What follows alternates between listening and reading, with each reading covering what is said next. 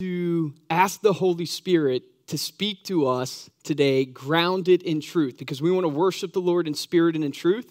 So we want to be led by the Spirit. I'm just a vessel, so hopefully I don't speak any mistruths, but it's very possible. So we want the Holy Spirit to speak through me, and we want it to be grounded in truth, which is the Scripture. So let's go before the Lord in prayer, and I'd ask that you say that personal prayer as well.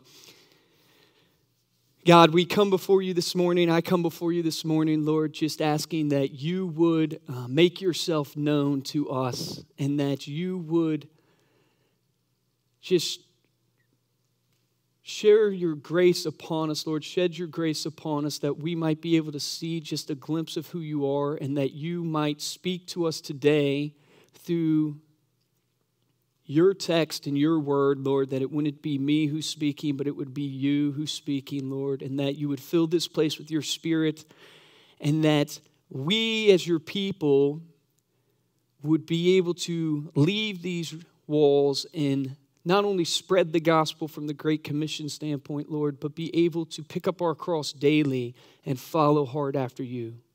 We want to see your name lifted high in this place, and we pray this all in your Son's name. Amen.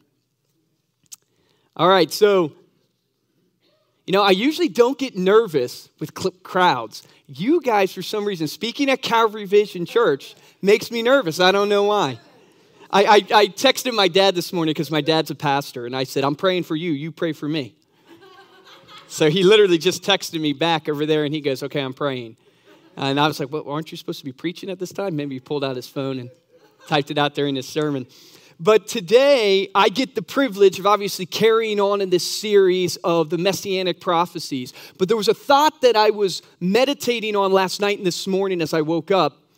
And it was this thought of how blessed are we, each and every one of us, to have the opportunity to get out of bed this morning, come here as friends and family, fellowship together, worship our Lord through songs that we just sang, and then worship him through the reading of his text, and we're not persecuted for it. We can come here free. There are people waking up today, I promise you this, waking up today around the world that are going to be worshiping the Lord in secret today in fear of their life because they're persecuted, and we're blessed. And the reason why that thought was on my mind is because, and this is for all the teachers out there, after going through this is my second time doing a sermon because the first one was really a testimony. I don't consider myself a teacher now. Now I realize teaching is intense because this journey of teaching, I told Megan, I said, man, it's one thing to listen to Scripture, read Scripture, hear sermons. I've listened to tons of sermons now on the deity of Jesus. It's one thing to hear it. It's another thing to comprehend, internalize, practice, understand, and then the teaching, this third dynamic of being able to not only understand it, but then eloquently be able to teach on it, for lack of a better word. And on this journey, and I don't know if any of the other teachers out there can attest to this, but it is really easy to get discouraged. It is really easy to hear the voice of Satan saying you're not qualified, that you're going to speak something that's not true and be judged for it. You're going to say something that's embarrassing. Like it's very easy to feel that, especially because you're kind of stepping outside of your comfort zone and you're giving. And when you're giving of yourself, it's very easy to get frustrated. And I think this is the thought that just popped into my head because we're talking about the deity of Jesus. And this is what was resonating with me as I was going to bed last night. Why? Why am I doing it? Why did you show up here this morning? Each and every one of you. Why did you drive here? Spend your gas money, spend your time. Why? And I'm guessing and I'm venturing to say that you're like me. You're here and you're venturing to do this because you believe in Jesus. Because you believe that not only in Jesus, but you believe that he's the Son of God. That you believe that he's divine. Because why else would we be here this morning?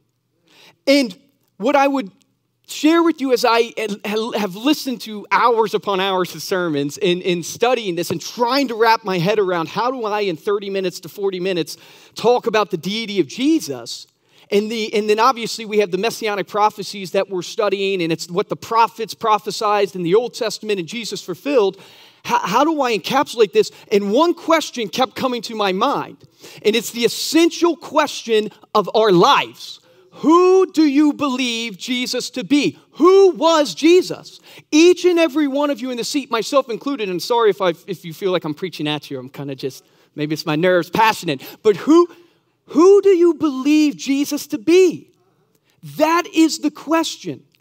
And don't be surprised as Christians, because we're here this morning claiming and believing that Jesus is divine, Jesus is God, Jesus is deity, because deity means God, it means supreme, it means creator.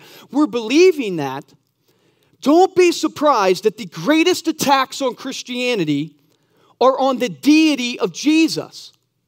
The greatest attacks in apologetics are on the deity of Jesus. Why?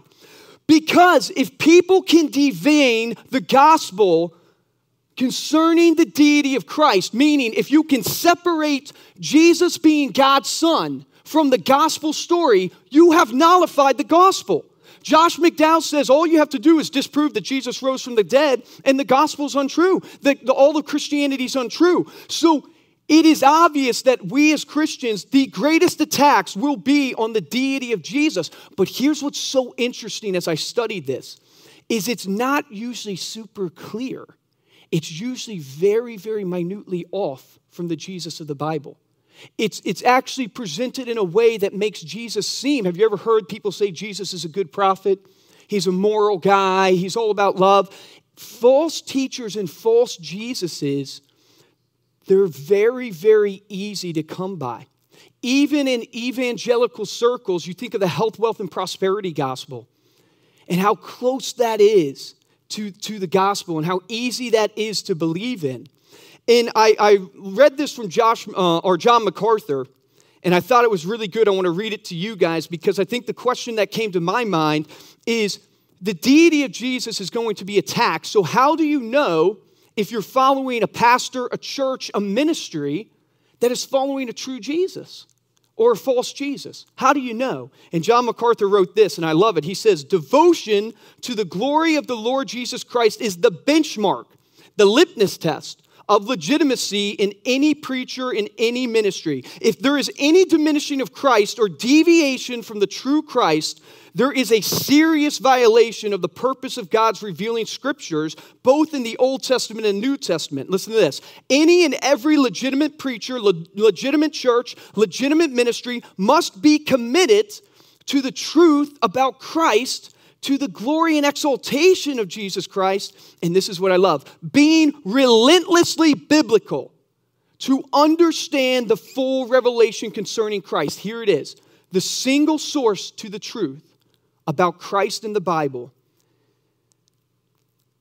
If the theme of the Bible is Christ being revealed, and the purpose of revealing Christ is so that all of us can see the fullness of his glory, then the legitimacy is tied inextricably to a consuming preoccupation with knowing all that has been revealed about Christ, to understand his full glory with a view to worshiping him, honoring him, and loving him. If you're not getting what I'm throwing down, what John MacArthur is saying here is that if you want to make sure you're following in a ministry that is worshiping the true Jesus, a Jesus that is the Son of God, then you will have an all-consuming obsession and preoccupation of understanding the revelation of Jesus. And how do you know Jesus? You know him from his word. And how do you know his word? You have to dwell in his word. And so for a church that loves Jesus, if you walk into a church today and want to know if they're following the right Jesus, if they're worshiping the true Jesus, do they have a love for his word? And are they grounded in his word? That is the litmus test for all of us to know if this is the true Jesus. And what I want to do today is I want to walk us through what other religions say about Jesus. I want to walk us through, I looked at some Gallup polls, and the Barna Group did a survey of the American people and what the American people say right now about Jesus. But then most importantly, I want to walk us through who Jesus claimed to be. Because the reason why I think that is so important is because if we believe Jesus was a historical figure, don't we first want to start with asking ourselves, who did he say he was? And so we want to look who Jesus said he was. Then what I want to do is I want to look who others who knew him, the people around him, who did they claim? Because I can tell you guys right now, I'm the most handsome guy in the world. I'm intelligent. But the truth is, that's me saying who I am. But it'd be nice to ask Brenda or Juliana, right? You use the witness of people who knew him, people around him, to help corroborate the story and the evidence. And so we want to look at what people claimed. And then I want to present to us the great trilemma. And it's not my trilemma that I came up with. C.S. Lewis really presented this. And it's a question that we all have to wrestle with and deal with. And if there's an application I want us to get from this sermon, is each and every one of you has a choice to decide who was Jesus, who he is to you, who do you believe he is. Understand, not making a decision is still a decision. Indecision is still a decision. So even if you don't want to go study who Jesus is, even if you don't want to claim, oh, well, I'm not going to decide today, you are deciding today. Because how you live your life will directly be of consequence or correlation to who you believe Jesus to be. So let's start with what other religions say, if this actually clicker works. Can you go to the next slide? Let's start with what other religions say Jesus was. Awesome. Now, I love apologetics. I'm not an apologist, but I love apologetics. And in researching this and listening to people speak about what other religions say Jesus is, one thing stood out to me that has never stood out to me before, and I don't know why. Do you guys know that every other major religion honors Jesus? It is very, very interesting. All false religions reject the true Jesus Christ of the Bible. That's what obviously classifies it as a false religion because it rejects the Jesus of the Bible. But from Islam to Mormonism, every major religion honors Jesus. Think about this. In comparison to Christianity, do we honor false prophets? Do we honor Muhammad? No. Do we honor Buddha? No. We don't honor false prophets, but all the other religions honor Jesus. Muslims believe Jesus was a true prophet, a great moral teacher. Mormons believe Jesus was once a man but worked his way up to God and was brothers with Lucifer. Jehovah's Witnesses believe that Jesus was the first creation of God, the Father. They all put Jesus in a pedestal of honor. And why I think this is super important and a good tangible takeaway for us is because Satan is the great deceiver. He's the father of lies. So he's doing this on purpose, I believe. What he's doing here is imagine if they separated or bifurcated and made Jesus demonized in the Jehovah's Witness religion. And they said Jesus was a terrible man. He was evil. How easy would it be for you to look at Jesus' works and go, well, that doesn't make sense. It doesn't really line up with what his teachings were. It seems like he was all about love. I mean, it seems like he was a pretty good man. Instead, they purposely, Muslims, they know, I believe they know, that if they demonize Jesus, then it would be easier for people to stray away from the Islam religion or Muslim religion because it's so much easier to then see that, wait a second, who they say Jesus is doesn't really line up with his teachings. Instead, they say he's a great man. And I think that's super interesting for us to mark in our minds that that's how the devil works. He doesn't make things black and white. He makes them very gray, and it's easy for us. And you know how it says in the Bible that drifting into evil is a slow fade. It's not an instant fade. And I believe this is how the devil works. Next, let's walk through what the Barna group did. And what I pulled here, the most recent research I could find was 2014. So it was like August 25th through September 10th, 2014. The other stuff that I could find was like in the 1990s. And this is basically they go out and they survey a bunch of Americans and ask them, who do you believe Jesus to be? And I'd be interested if all of you guys went to your workplace and asked the people who they believe Jesus to be, what answers you would get. The first question is, was Jesus a real person? Meaning, is he just a pop culture icon in the Da Vinci Code or South Park or something like that? Or did he really live and walk this earth? And you can see very obviously that literally 9 out of 10 people believe Jesus actually literally existed. And this is important because now when you're sharing the gospel with people, understand that 9 out of 10 people you're going to talk to believe Jesus existed, so they really have to deal with the question of who he was. And was he actually who he said he was? I will point out millennials. Who's a millennial in here? On every question, I'm a millennial myself. On every question, the millennials are lower and lower. And I think that's a sign of the decay of what's happening and how it's slowly eroding. So just a challenge to all of us millennials out there. Next question. We can go to the next slide. Next question was, do you believe Jesus was God? Do you believe Jesus was divine? And it's interesting, people are super confident that Jesus existed, but not nearly as confident in the divinity of Jesus. Most adults, not even 6 out of 10, believe Jesus was God. So about 56% would say Jesus was God. While about 1/4 say he was a religious or spiritual leader like Muhammad or Buddha, and the remaining say that they aren't sure Jesus was divine or not. So 9 out of 10 believe he existed. Little bit, about half say he was God. Next question is, do they believe Jesus was sinless? Is what they asked. Do you believe Jesus ever committed a sin because Jesus Christ was human? And just like they were so conflicted on whether or not Jesus was actually God, what we see from the research of looking at the American people, they're just as conflicted, if not more, about Jesus sinning. About half of Americans agree strongly that while he lived on the earth, Jesus Christ was human and committed sins like all other people. Just less than half disagree, either strongly or somewhat, that Jesus committed sins while on earth, and 2% aren't sure. And again, what's interesting is the millennials are more likely to believe Jesus committed sins while on earth. We got to step it up, millennials. So that's where the American people, so we found out what other religions are saying about Jesus.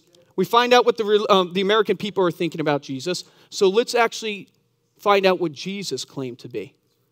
And it's interesting, there are a ton of cynics and attacks on Jesus being actually God and being one, in the Trinity with God. Because there's verses in the Bible they claim where Jesus says he's not as great as his Father, which is true. There's verses in the Bible where Jesus says he doesn't know when the end times, only the Father knows where the end times. There's verses in the Bible where the word begotten is used. Jesus is the only begotten, which they claim is, if he's begotten, he's created. He's not from the beginning.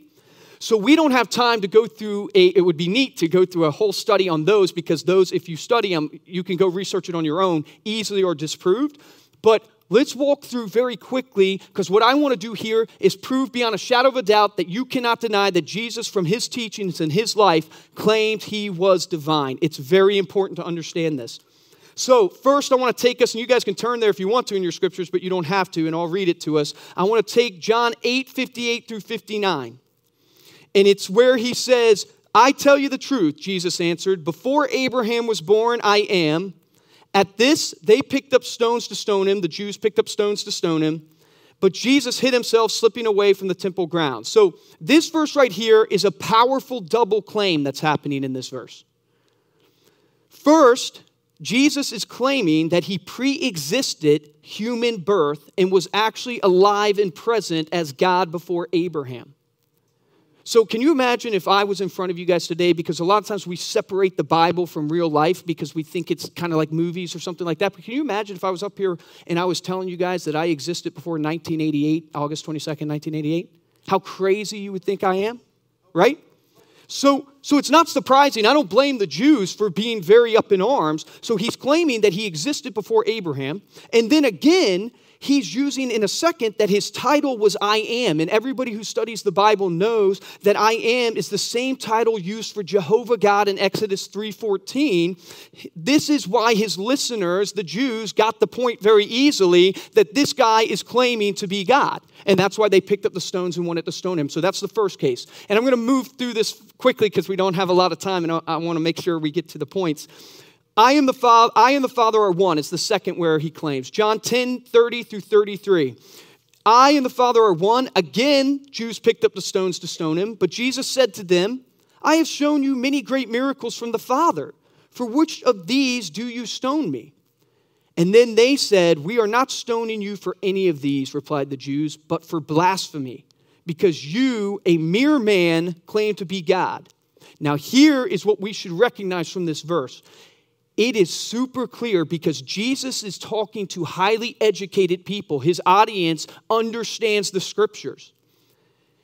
they understood he's claiming deity, and they only literally have two possible responses. One is they can bow down, and if you remember from the prophecies of the Magi coming and bowing down and worshiping, so they have the same option. They can bow down to Jesus and his claim of deity, or they can reject him, and obviously they chose the latter, and they rejected him and tried to persecute him. But the interesting thing here is he did not argue their accusation.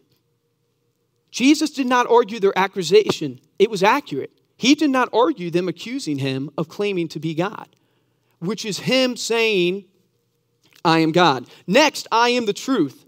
This one's a little interesting. I was doing a study with Josh McDowell about the deity of Christ and everything, and Josh McDowell pointed this out to me, which I thought was really interesting.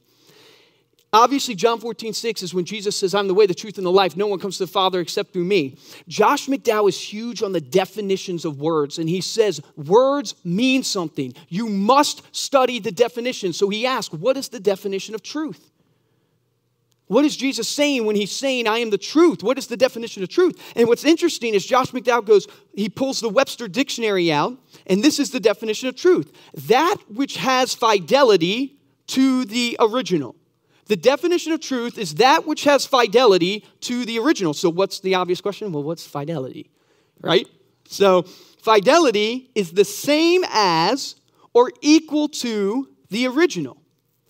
So now put in that definition when you read that passage. I am the way, the truth. I am the way, and I am the same as or equal to the original. And then Josh McDowell, and there's more to this study, but I want to give you the flavor of it.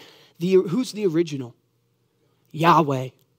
Yahweh is the original. And there's a whole study you can do on this truth, but it's so interesting how it aligns. So Jesus, in essence, when he's saying I am the truth, he's saying I am God. I am Yahweh. I am the original. Next, he accepted worship from his disciples. Matthew 14:32 through 33 says, and when they climbed in the boat, so this is when the storm and everything was happening, and the winds then died down, then those who were in the boat worshiped him, saying, truly you are the Son of God. What you guys have to understand is the context of the time right now, and where they're at and worshiping. This is a Jewish culture. The Jews believe adamantly in one God. One God. So, the fact that they worshiped him, they acknowledged that Jesus was divine, and again, Jesus didn't correct them. He did not say, don't you realize I'm a moral prophet? Don't you realize I'm just a good man? Here's why I say that. The contrast that's given to us in scriptures is look how the disciples and angels reacted when people tried to worship him. I'll give you two quick examples of how the followers of Christ reacted when people tried to worship them. If you look in Acts 10:25, this is to give you the context. This is when Cornelius has the dream and has a vision, and God's telling him to call upon Peter. So I pick you up here in Acts 10:25, where Peter is coming to the house of Cornelius. So it says, when Peter was called to Cornelius, as Peter entered the house, Cornelius met him and fell at his feet in reverence. But Peter, this is Peter's response versus Jesus's. But Peter made him get up. Stand up, he said. I am only a man myself. So then, here's another example for you. This is in Acts 14:11. This is when Paul and Barnabas had just done some great things. When the crowd saw what Paul had done, they raised their voice saying, the gods have become like men and have come down to us. And they began calling Barnabas Zeus and Paul Hermes because he was the chief speaker. Then they started, bringing oxen and garlands to the gates, and they wanted to offer sacrifices. And then in verse 14 it says, but when the apostles Barnabas and Paul heard of this, they tore their robes, they rushed out into the crowd, crying out and saying, men, why are you doing these things? We are also the men of the same nature as you. We preach the gospel to you that you should turn from these vain things to the living God. The contrast, therefore, is when Jesus gets worshiped, he embraces it and accepts it. When his followers, his apostles, get worshiped, they reject it. And that's a huge contrast for us because that's Jesus claiming, I agree with you worshiping me. I deserve your worship. I am God. Next, moving on, we'll go to the Gospel of Mark. Now, the Gospel of Mark is the oldest of the Gospels. And the Gospel of Mark is all, if you read the Gospel of Mark, it's very clear. It's all about the deity of Christ. Now, it's not coming out in every passage where Jesus is claiming to be, God until the very end. There's like a climax when Jesus is put on trial there. And right before he gets crucified, there's a climax there.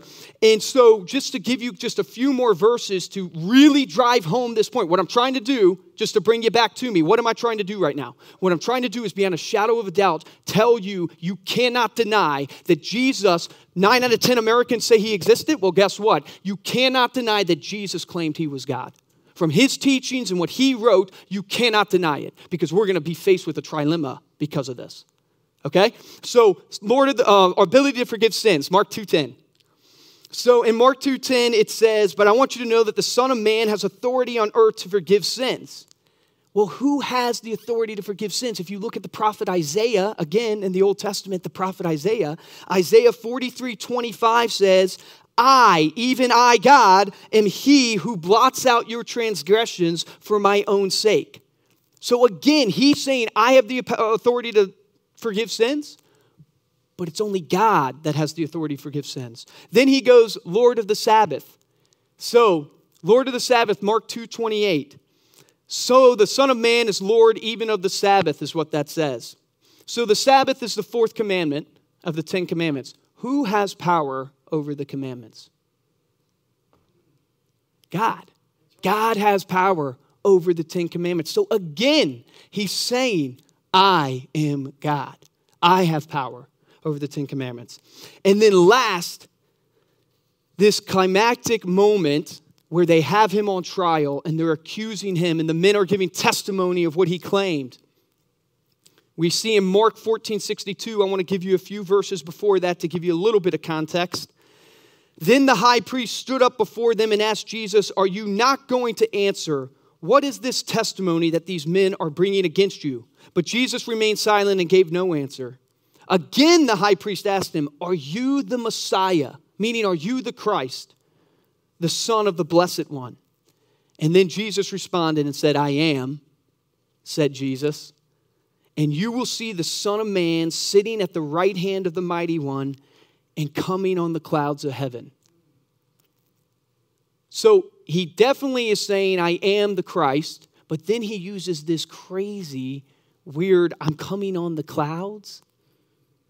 I'm the Son of Man sitting at the right hand of the Mighty One and coming on the clouds. What does that sound like? So those who know the Old Testament, which in full transparency, I didn't, right? I have to study these things, so I encourage you, study these things. But if you look at the Old Testament, it's amazing. This is Daniel chapter 7. Daniel chapter 7. Let me give you the frame of reference of Daniel chapter 7. This is when Daniel, the prophet, is looking in the sky. He's having this vision. He's looking in the sky, and he sees the Ancient of Days. And he sees angels worshiping the Ancient of Days. So he sees angels worshiping God. And then in verse 13, it picks up and it says, in my vision at night, I looked and there before me was one like a son of man coming with the clouds of heaven. Does it sound familiar? Ooh, it gives you chills a little bit. He's saying the Son of Man. What's interesting here, right, is that here's Yahweh, here's God, and here's the Son of Man. What I didn't realize is, did you know that the only one that comes on the clouds is God, is Yahweh? In the Bible, when you look how God comes, he comes on the cloud. He's the only one. So here's the Ancient of Days, God, and then you have the Son of Man, and he's coming like a God. And then it goes on to say, he approached the Ancient of Days, was led into his presence, and he was given authority, glory, and sovereign power. Who has glory, authority, and sovereign power in heaven? Because remember, they're in the presence of the Ancient of Days. They're in heaven. Who has that? God does. And this Son of Man is given the authority, the glory, and the sovereign power of Yahweh. Because only Yahweh has that in heaven. It gets even better. Then it says, all nations and people of every language will serve him. His dominion is an everlasting dominion that will not pass away, and his kingdom is one that will never be destroyed. Here was what blew my mind in the study of this. And I can't take credit for it. It was Ravi Zacharias' team or whatever that pointed this out to me. But do you know this word serve, I have it underlined, is used 130 times in the scriptures? And every single time it's in a service to Yahweh. It is only used in service to Yahweh. But yet, in this passage, it's to the Son of Man. You see where it's going? So here's the Ancient of Days Yahweh. This person looks like the Son of Man's coming on the clouds, has all glory, authority, sovereign power. Not only that, is going to be served just like Yahweh has been served. And more than that, is going to have dominion in a kingdom that lasts forever. And this was written hundreds of years before Jesus came. That's the power of the Messianic prophecy. It's hundreds of years before Jesus came. I have to point out that if you go to the next slide, you will see the Son of Man sitting at the right hand of the power. There's another reference here that's happening. It's Psalms 110:1. In Psalms 110, it says, the Lord says to my Lord, sit at my right hand until I make your enemies your footstool, or a footstool for your feet. So Jesus, when they say, are you the Messiah, the Son of the Blessed One? And he goes, I am. You know what he's saying? You know that guy from chapter 7 in Daniel? They say is coming on the clouds, is going to have all glory, authority, sovereign power, that's going to have dominion in a kingdom that reigns. That is me. That is me. He's saying all that in that one little statement. Isn't that powerful?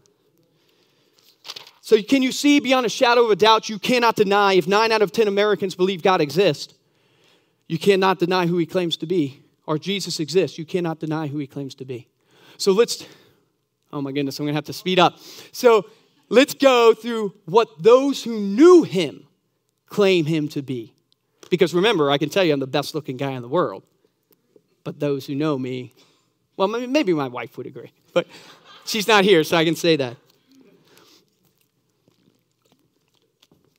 All right, so first is, I want to look at Peter and John are followers of Jesus. So these are like revved up followers of Jesus.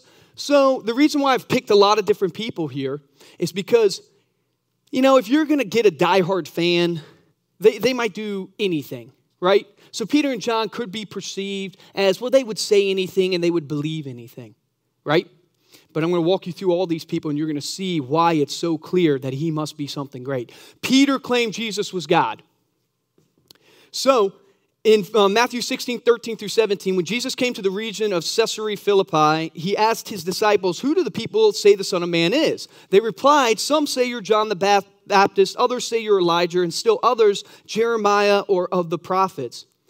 Then Jesus said, but what about you? He asked, who do you say I am? And Simon Peter answered, you are the Messiah, the Son of the living God. So Peter is testifying, you are the Messiah. Jesus replied, blessed are you, Simon, son of Jonah, for this was not revealed to you by flesh and blood, but by my Father in heaven. So there's Peter's claim. He knew Jesus. He walked with him, talked with him, lived life with him. He knew him. Let's go to John. John, in 1:1-2, in the beginning was the Word, and the Word was with God, and the Word was God. He was with God in the beginning. Through him all things were made. Without him nothing was made that has been made. And I'm going to skip ahead. John 1:14, so in the beginning was the Word was with God, and the Word was God, which is a whole study in and of itself. But then in John 1:14, he says, the Word became flesh and made its dwelling among us. We have seen his glory, the glory of the one and only Son who came from the Father, full of grace and truth. There's witness number 2 who walked with Jesus in claiming he is the Son of God. So let's move to Thomas. Why did I pick Thomas? Well, like I said, these people can be pushed aside. Maybe they're just raving fans. They would believe anything. But Thomas, in the records that we have, he denies. He says, I will not believe. Let's read it. He goes, so the other disciples told him, we've seen the Lord. But he said to them, unless I see the nail marks in his hands and put my finger where the nails were and put my hand into his side, I will not believe. So this guy's not a raving fan. You can't make that argument with him. And then we know the story. Jesus shows up. Thomas believes and claims he's God. Then let's move on to James. And James is the most interesting one. Do you know why? Because he's the half-brother of Jesus. My dad gave me an unbelievable analogy as I was asking him for advice on this sermon. And he goes, tell him, he goes, you have 5 brothers and 2 sisters. What would it take for Dan? You guys remember Dan, my brother? What would it take for Dan to start calling me God? And not only start calling me God, but start living his life in correlation to him recognizing I'm God. Think how crazy that is. His own brother who grew up with him, who lived beside him. And the crazy thing about James, when you look at it, is James did not believe. He did not believe in Jesus at first. So in James 1:1, which is the epistle, James opens up by saying this, James, a servant of God and the Lord Jesus Christ, to the 12 tribes which are scattered abroad, greetings. So he's claiming, I am a servant of God and I believe in the Lord Jesus Christ.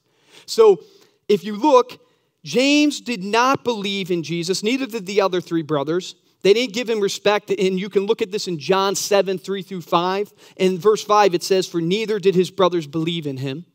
So they did not believe. Then, however, after the resurrection, James and his brothers joined the company of believers, now convinced Jesus was indeed the promised Messiah and Son of God, which is found in Acts 1:14.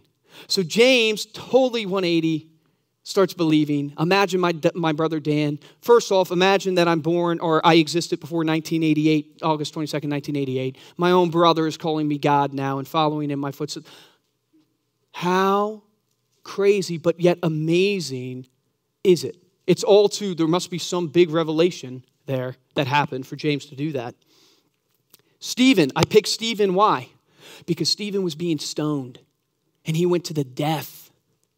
He went to the death for his belief. So it says, when he was dying, but Stephen, full of the Holy Spirit, looked up to heaven and saw the glory of God and Jesus standing at the right hand of God. Look, he said, I see heaven open and the Son of Man standing at the right hand of God. Then I chose Paul. Why did I choose Paul? I chose Paul because Paul is intelligent. He's super intelligent. He understands the scriptures better than most. He was killing Christians. But yet Paul was met on the side of the road. Saul was met really on the side of the road and turned to Paul. And Paul claims in Titus 2:13, but in many other places, let us live self-controlled, upright, and godly lives in the present age while we wait for the blessed hope, the appearing of the glory of our great God and Savior, Jesus Christ. And now I'm going to skip the last one for the sake of time, but you get the point. Hebrews, the writer of Hebrews claimed Jesus was God. And what's interesting about this one, Hebrews 1:8, and this is homework for you guys, you can do it at home if you want, is a fulfillment of Psalms 45:6-7. So what the Hebrews writer says is the same thing that was said in Psalms 45:6-7.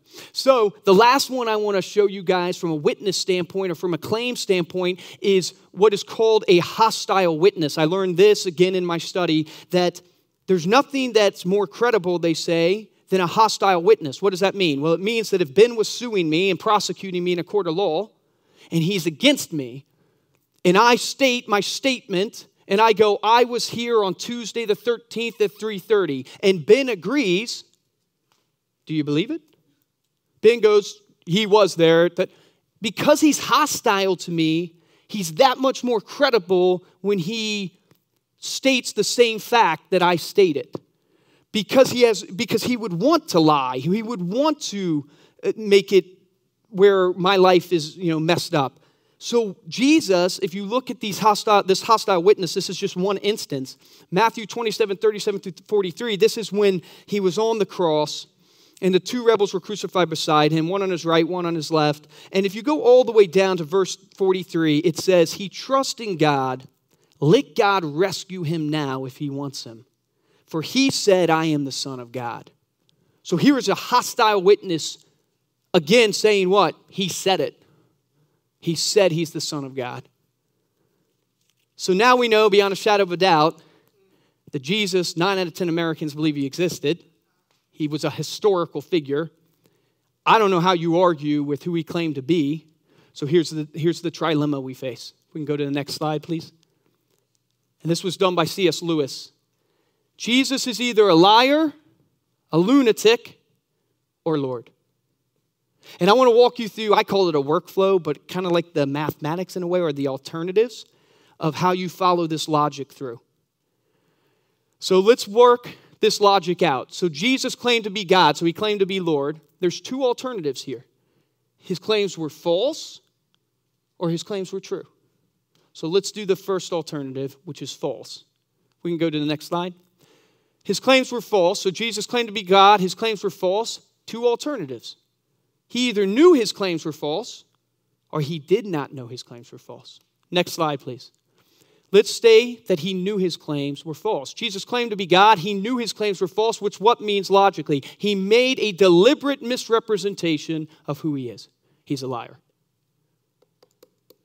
You see how that logic goes? Now let's go to the next one. Jesus claimed to be God. He did not know his claims were false. So if he did not know his claims were false, he obviously was sincerely deluded, psychotic, a lunatic. Why do I say that? Because here's a man that said, Carl, you're going to burn in hell unless you come through me, unless you believe in me. Now I'm kind of dramatizing how he probably said it, but you get what my statement is. He's saying, Janice, I'm the only way. Not only that, Ben, eat my body, drink my blood. Remember me? He's a lunatic. I'm not discounting some of the good things he might have done. But logically, he can't be considered a great man, a moral prophet. He can't be considered what Islam calls him or the Jehovah's Witnesses call him. Because how does it reconcile?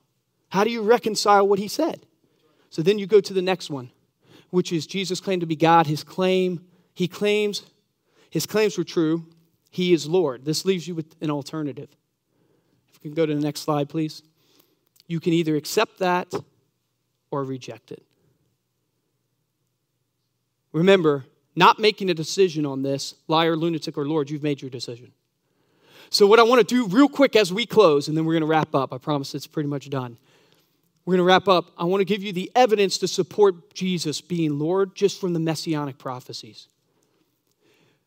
I accept that Jesus was Lord. I think there's historical proof. I think there's scientific proof. I think there's experiential proof. And then if you look at the Messianic prophecies, this math is going to blow your mind. Did you know the Old Testament was written over a period of 1,000 years? It was 500 years before Christ. That's what they say. The closest you can get it to Christ is 250 years. And that's if you look and study the Septuagint and when that was created and everything. The closest you can get it to Christ is 250 years, but it doesn't matter. The Old Testament contains 333 prophecies according to Josh McDowell. So I don't know all the prophecies, but I'm using his 333 prophecies. All fulfilled in one person, written 500 years before that person was born. So if Brenda wrote a book today, in 500 years, she's going to predict and prophesy what one person's going to do. But what's amazing is the Bible's not one book. It's not written by one Brenda. It's 39 books in the Old Testament, 27 books in the New Testament, written by multiple authors over thousands of years. And I obviously am not the mathematic guy, but there's a guy named Dr. Stoner, Peter Stoner, who he's a scientist, and he wrote this book called Science Speaks, and he wanted to calculate the probability of someone being able to fulfill the prophecy. And he said the possibility of just 8 of the prophecies fulfilled in one person is 10 to the 17th power. That number on the screen, I think, is quintillion or maybe 100 quadrillion. I'm not great with numbers, and it's a big number. So it's like, for just 8, he gave this example to give us an illustration to try to wrap our minds around it. Take the state of Texas, how big it is. Fill the state of Texas at 2 feet across the whole state with silver dollars. Then take one silver dollar, draw a red X on it, throw it in there and mix everything up. Use bulldozers, mix everything up. Take a blindfolded person from El Paso, bring them there, let them wade through. The first coin they step down and pick up, it's the red X. That's the probability of just 8 prophecies being fulfilled. The possibility of 300 plus, I just put only Jesus. Meaning, do you see the logic? And then Carl read these 3 passages today. And we don't have time right now to go through them. I would read them to you. But the passages he read are prophecies. Matthew 3:16 through 17 was a prophecy in Psalms 2:7. Matthew 22:44 was a fulfillment of prophecy in Psalm 68:18 or Psalms 110:1. Like, That's just 3 prophecies fulfilled. And you guys have already learned from David and from Pastor Tim all the other prophecies that are fulfilled. So what's the application of the message? If you go to the last slide, to me, it is Jesus a liar, a lunatic, or Lord? I believe the Bible clearly states he is Lord. How then shall you live? Each of you have to make your own decision.